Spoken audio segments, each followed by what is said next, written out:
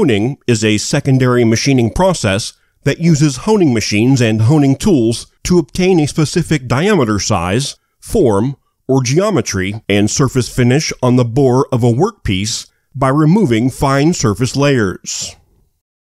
Honing machines and honing tools are available in different configurations. The different configurations of the honing machines and the honing tools will be addressed in later sections of the series.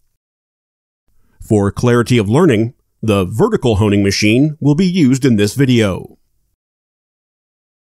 The honing process can be applied on metallic workpieces such as cylindrical engine bores, gears, gun barrels, ring gauges, bearings, and diesel engine fuel system components.